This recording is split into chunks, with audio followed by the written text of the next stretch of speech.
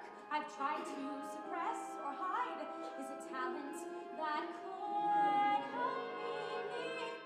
I don't even realize it. It's just like any other makeup that you would wear on stage. It's just that it's green.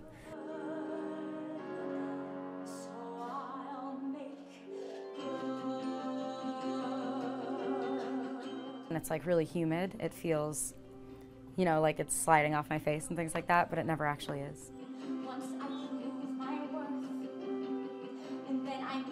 There's something for everybody in this show. You know, it's kid-friendly, but also every adult that comes to see it is affected in a different way.